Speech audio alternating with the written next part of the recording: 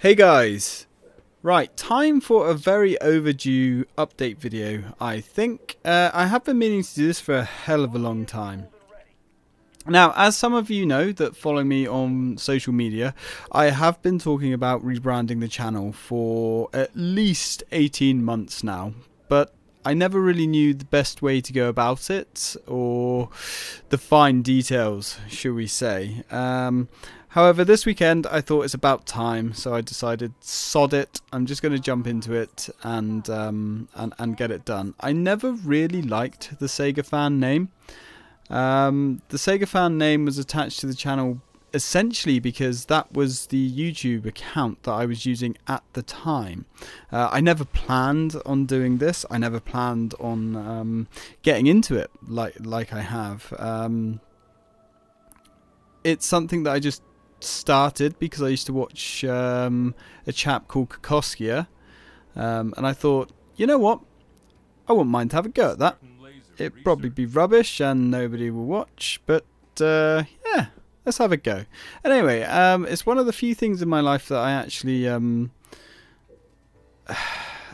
attempted, shall we say, that for some reason I just got absolutely hooked on it. I remember at one point I was doing 14 videos a week. There were certain days that I remember that I was doing 3 videos a day back in the early days. And it's something that I can't stop, you know. I enjoy it. If I don't record or stream or something, I find myself getting miserable. It has become, as much as it has become a hobby, it's also a curse in a way, because it's just, it is what I do now. It's, you know, the only pastime that really makes me happy. But the one thing through all of this time that I have not liked is my name. So I've decided to rebrand. It is Tytan Gaming, which makes a lot of sense. I was always sold on the idea that I was going to go down the Tytan route, but a friend of mine actually has been writing a stream fanfic, which is actually extremely good.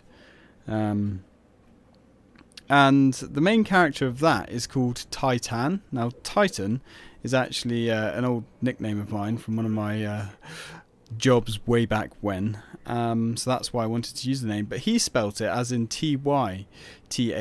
So it still sounds the same. It's still Titan, but it's spelt with the first 2 letters of my real name, and I actually really like that. Now, the channel art that's going up is very basic. As you can see, these things will improve as time goes on. Everything at the moment is just a placeholder. Also, I've tried to give myself a little bit of a fresh start here. I've invested in a lot of new equipment. The past couple of months, I would say I've put about £1,000 into my equipment, if you could believe it. I've brought a brand new microphone. I have a Rode MT USB now, which in my opinion is much better than the Yeti. The Yeti had a really annoying whine that I did try and edit out the best I could, but I could never fix the problem. I don't know what was wrong with it. I did try several computers. I tried several Yetis, in fact, but I could never get rid of the pitch. And also, it used to pick up everything around me. I mean, sure, it's a condensed microphone. That's kind of what they do. But the Yeti was a bit of an extreme case. The microphone that I now have is it's come from a professional brand, you know, Rode. I suppose the only thing really that you could go better than a Rode microphone would be a Sennheiser. So I'm happy with it. It's got a really nice pop filter that came with it, which the Yeti was £30 extra for their particular pop filter. It's also got a built-in, trying to think what you call it now. God damn it, the name escapes me. But basically, when you tap this microphone, you can't actually hear it very audible. It's not very audible. Like, for instance, if I went to mute the Yeti, it was really loud. The second you touch the Yeti, there's like a massive kind of really abrupt banging sound on the audio. This mic doesn't have any of that. Okay, this does have the sound dampener built in and the pop filter that comes with it. Now, I also invested in the Rode sound, microphone arm. That was like almost £100 on its own, because the weight of the Yeti. Oh, one thing to mention about this microphone is also a lot lighter. The weight of the Yeti actually kind of broke my old microphone stand over the years, because it did weigh like £2 or something. It was a really huge, obnoxious thing. The only problem with this microphone is it didn't come with a mute button. A mute button is extremely important. So I did the only reasonable thing. I went out and I brought an Elgato Stream Deck as well. There's a shop in the UK called Maplin's, which, as I've been made aware, is very similar to something like Radio Shack, even though I think they've gone the way of the Dodo now as well. But they were shutting down. These are supposed to be about £150 each. This one that I have now was half price, and I've macroed loads of things, so I can record everything from this. My God, guys, a Stream Deck is ridiculous. It's such a useful bit of kit. So now I can mute my mic and everything like that, and it's really well integrated, and you can edit everything and have all your pictures and all that saved as your buttons, which is very nice. Also, I needed to make streaming easier, I kind of needed another monitor. Trouble is, I don't really have anywhere with my current setup to have another monitor, so I brought a laptop. Ugh. So I now have a laptop as a second monitor, which is, it's nothing super amazing. It's just a i3 SSD kind of laptop. It's very nice. Just for this, really, just so I can have my stream chat up and my stream window up. So that's another bit of kit that I'm hoping is going to streamline everything just a little bit. So the name Tytan Gaming is now in full effect. I do need to cross the T's and dot the I's. There's a few accounts outstanding that I need to sort out, like changing the URLs, matching up my Facebook page, obviously my Twitter and all that kind of stuff, tying everything together. The one thing that I'm not sure about is thumbnails. Obviously, thumbnails are going to have to change. They're not, I mean, the actual design of them I don't think is going to change too much.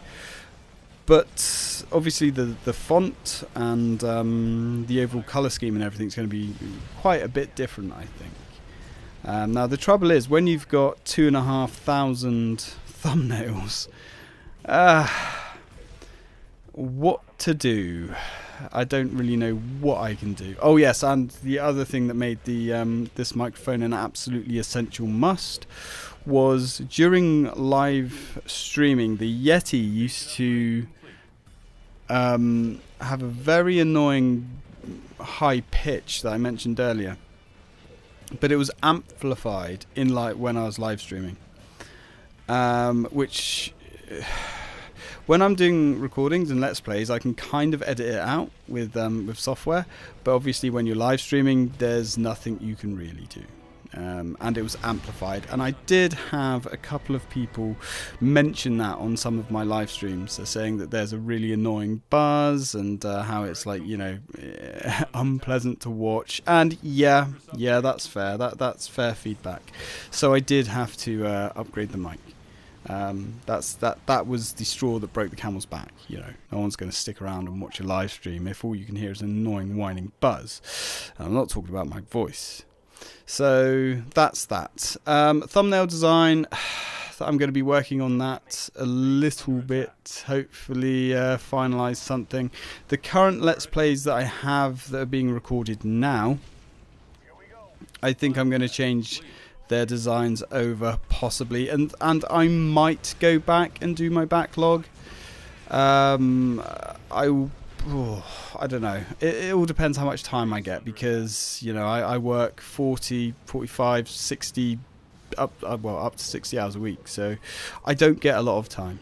But I'm going to do what I can, and I'm really going to try and kickstart this whole thing, and because you know this is what I like to do. You know, a lot of people in my personal life don't understand it. They think it's weird that this is how I choose to spend my spare time.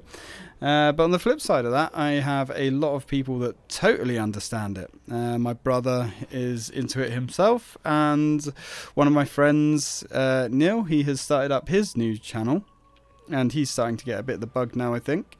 And there's just something addictive about it, you know? There's something relaxing about it. I find it very hard now to go, and if I do get a bit of time, to play a game when I'm not recording. I've brought a couple of cool games on the PlayStation recently, and when I have got a bit of time to sit down and play them, I start playing them, and I'm like, I feel like if I'm not recording it, if I'm not chronicling these adventures, if you will, I feel like I'm wasting my time. And yeah, that's such a strange thing to actually admit out loud. Yeah. But that's the state of it anyway, guys. I'm going to start rambling and losing where I am now. But live streams hopefully will continue. They're still chaotic and all over the place because I fit them in whenever I get time, really. Videos will, for the foreseeable future, be Monday, Tuesday, Wednesday, Thursday and Friday.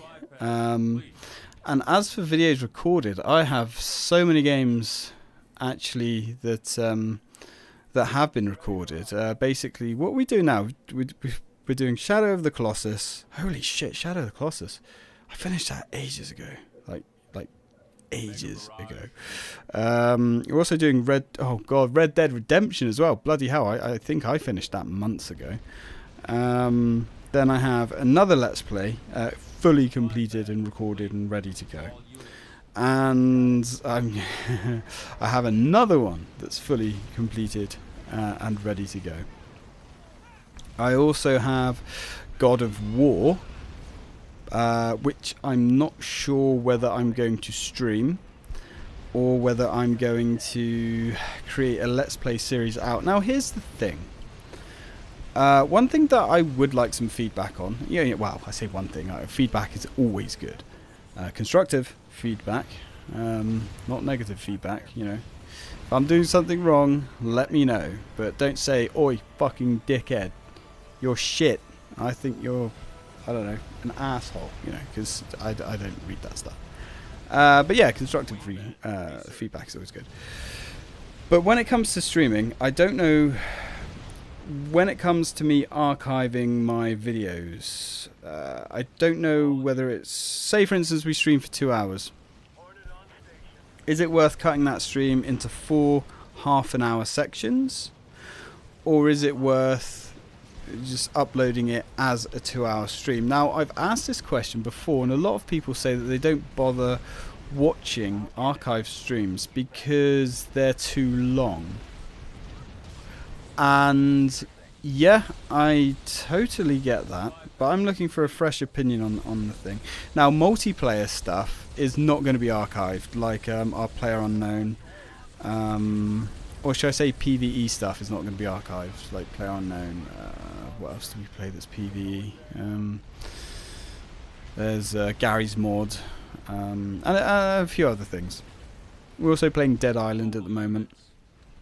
But when we do co-op games that have like a point and a story, I think I am going to archive those. We've already started Dead Island.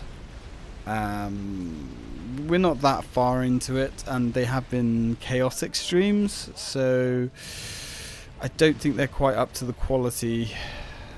I don't think it's quite up to the quality that I would say is worth keeping, just because, you know, we've all been late, we've all been messing around sorting out settings and computer bits and pieces and whatnot. So I think that game is going to be just streamed. If we start anything from now on, now I've got all of my settings, and I'm really happy for the first time ever I'm really happy with my mic. I was never happy with the Yeti. So everything on my end should now be fine. But we'll see what's going to happen in the future. All of my social medias obviously are going to stay the same, but they are going to be renamed. I don't think I've missed anything out. This update is now like 15 minutes long. Bloody hell. So anyway, thanks for all the support through all of these years, guys. It's been crazy. I cannot actually believe that I've been doing this for about 5 years, probably longer than 5 years. I think seriously about 5 years I've been putting into this, and it's never been about the subscribers or, you know, any of all the ad revenue or any of that rubbish. I just enjoy doing this, you know. It's just a hobby of mine, you know. I'm not a pro gamer or anything like that. I just do it to relax, and for whatever reason some of you guys have decided to tag along. But yeah, I just want to say thank you guys for sticking around, and it's always fun to see this channel grow. I don't know where it's going to end up. I don't know if I'm going to carry on doing it forever. I don't know what's going to happen, but I do know that I am fucking enjoying myself, and I hope you guys are enjoying it. So thanks for listening, guys, and as always, until next time.